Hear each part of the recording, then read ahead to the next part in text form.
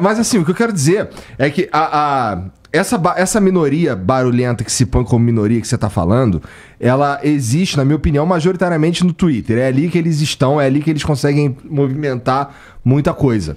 E é interessante como a gente, como sociedade não monolítica, não percebeu ainda que esses caras eles não são de verdade a maioria. Você sai na rua, é outra história. É claro que quando você sai na rua. Você conversa com a pessoa. Cara, eu saí do Twitter. Eu tinha uma conta. Pra vocês é ridículo. Eu tinha 58 mil seguidores. Pra vocês é nada, eu sei disso. Mas é pra minha turma. Aí, Danilo, 58 mil. Não é nada. É, claro. Pô, é um comédia. Esse aí você nunca vai ser um verificado. Sai da minha mesa. Eu vou embora. Esse aí queima um bravo. Eu entendi agora o que é o queima um bravo. Pô. Mas agora aquilo te é um incomodava. Lixo, não, porque é um lixão. Aquilo é um ambiente. Ninguém tá ali pra praticamente nada de útil. Entendeu? A galera vem Rio, e elas né? criam uma. Eu acho que tem algumas coisas úteis.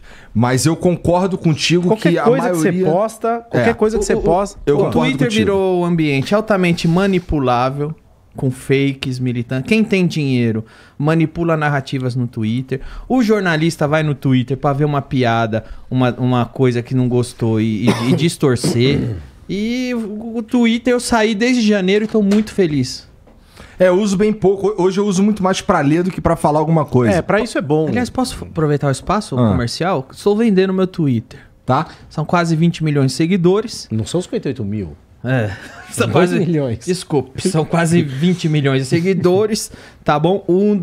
Eu posso mandar o certificado que foi o Twitter mais influente do Brasil vários anos seguidos e estou vendendo. As empresas que quiserem me contatam.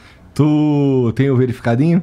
Muitos anos atrás. Eu fui um dos primeiros a receber, meu irmão. Mas e agora com essa parada de tirar o verificado de geral e agora só tem quem paga? O meu ficou. Tem uns caras que ficam o meu, assim... Como a história do meu verificado, ela é interessante. Que, na verdade, tem um cara que é o cara que comanda lá no Flow Games. Ele tinha um verificado de empresa, por alguma razão. Até nem ele sabe dizer por quê. E aí, quando tiraram todos os verificados, dele ficou. E como empresa, ele consegue verificar, acho que outras 5 contas. Aí ele verificou a minha conta, assim, porque eu nunca fui verificado no Twitter. Só que quando uma empresa te verifica... Fica a foto de perfil da empresa fica do lado do símbolo do verificado. E no caso que é um cara, é o Fênix, fica a carinha do Fênix assim no meu Twitter. Agora, vocês que entendem esse negócio... Tá lá, Igor, aquele do Flow, bosta. Verificado e a carinha do Fênix assim. Nossa, e os caras falando, tu pagou? Eu não paguei não, é o Fênix que me arrumou essa porra.